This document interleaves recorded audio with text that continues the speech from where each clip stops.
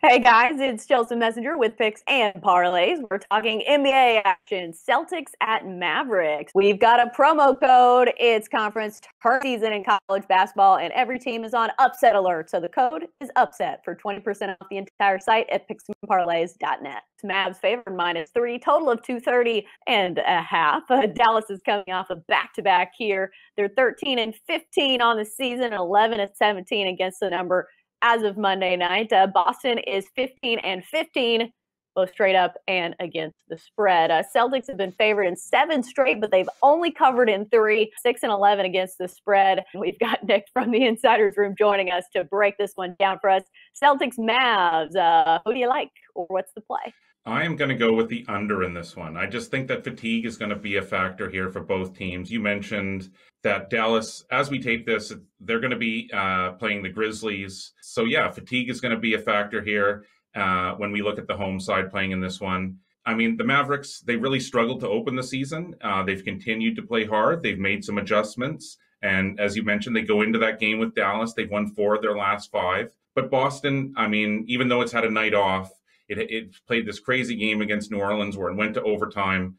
It lost 120 to 115. I actually had the under 233 in that one, so it landed on 235. So it went to 3-pointer over, and that was in overtime as well.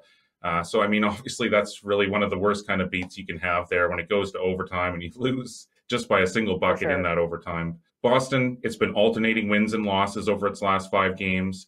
It's seen the total go over the number in 3 straight. But I do think that that's helped in driving this particular number up a few points higher than it should be. The Celtics could also be caught looking ahead to their game in Atlanta the following night. And so, I mean, that's a much more meaningful conference contest there. So there's many situational factors here that both of these teams are going to be tired. They could be looking ahead. They could be fatigued. Obviously, these are 2 teams that can score a lot, but I think that the overall situation points to more of a defensive affair. So that's my official strongest call on this particular contest.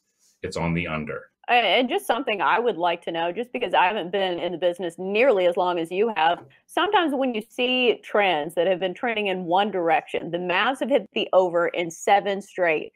At some point, you'd think that trend has to correct itself. When you see streaks like that, how much stock do you put in that? Or what crosses your mind? Or is that something you just kind of mix in the stew that is your handicap? Or No, what do you think I about do. I trends do. I like like that? to look at those streaks, stand in front of those trains, these long against the spread streaks or straight up streaks. And I like to predict, when that is going to happen. And so it depends on the team, on the winning streak or losing streak. But then it also depends on the team that they're up against as well. When you look at both of these teams, they've both been playing to a lot of overs of late. And so, yeah, I mean, the law of averages, it's flawed in many ways. But yeah, I've always felt that those lopsided trends and numbers, they have a way of naturally correcting themselves over the short, mid, and long term. So yeah, I do look at that, and I do put a lot of stock into that.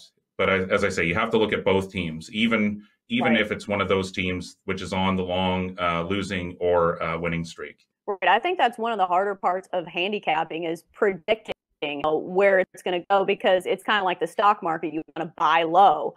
You want to get in on Right. this before, you want to get in on GameStop or whatever stock it's been before it's Right. sky high. You don't want to buy when it's Yeah. at the very top. So always something to consider long term when you're betting on sports. That's why we have him on here. That's why he always provides some great insight.